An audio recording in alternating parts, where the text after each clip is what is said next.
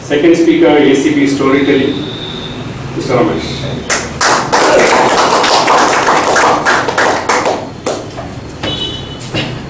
Mr. General Evaluator, fellow Toastmasters and speaker, Venkatramanan in particular.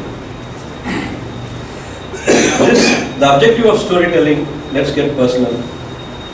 Story per se has various elements, like the central theme, the setting, the characters, the time, what is the problem or conflict or twist in the story, the outline of the entire story, and how the story ends and how the story begins. These are some of the elements of the story and how it is going to help me as a speaker. Many a time in my life I get a lot of experiences, sometimes memorable, sometimes not so memorable, but every experience has all these elements. This story brings in that capability in me to pick up all these things in my story and weave it around that. We generally miss all these finer elements, only tell the overall learning or overall experience in few words. So this particular project helps you to get that. You chose a wonderful topic of whitewater rafting because it is a surprise element and a wonderful experience. At the same time, it also brings in a sense of fear.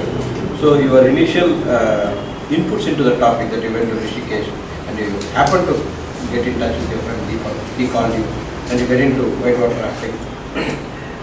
You are very vivid when you describe about raft and rafting, and you also your dialogues with Deepak or dialogues with Buzz and dialogues subsequent to the actual rafting was very vivid, and I could visualize that I was there with you.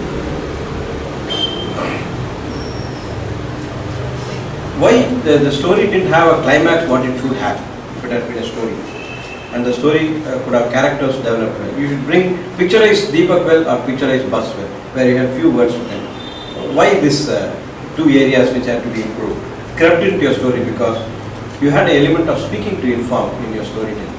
You started inform about rafting, you started inform about what happens in Ganga, you started informing about what happens in a debriefing session. These are all speaking to inform. This is not part of the story. So story is weaving your experience in a manner which makes us live with. Okay? As soon as I landed up on the banks of Ganga near Shivpuri, I saw the big water body moving forward and I could see the gradient of the water. So you are developing a story which is about the environment.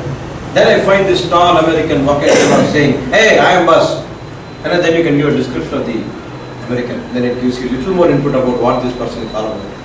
Or you can talk about a diminutive American, but he had a bellowing voice. Right? It gives a contrast, so I remember it. Right? Developing the characters.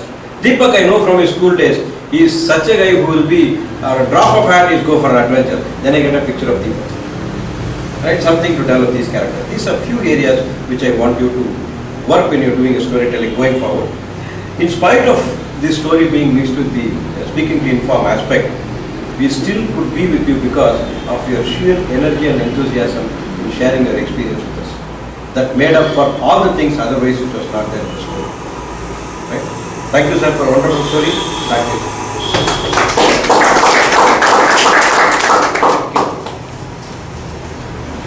I think you have created a beautiful, vivid images of whitewater rafting, and though you were a learner, you went inside there, dared to get inside and do a wonderful rafting. But what I liked best was the way you connected it with Toastmasters. And here, regarding this, the twist which you are supposed to give it in this story, I wish you had given a twist when the boat capsized and all of you drowned into the water. There you could have played a little more dramatically and you could have created that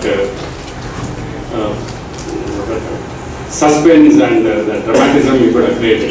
That's one thing. But I think some of the wonderful usage of words were there, and the way you connected it with the mentoring and teamwork when you connected it with Toastmasters, that was also very nice.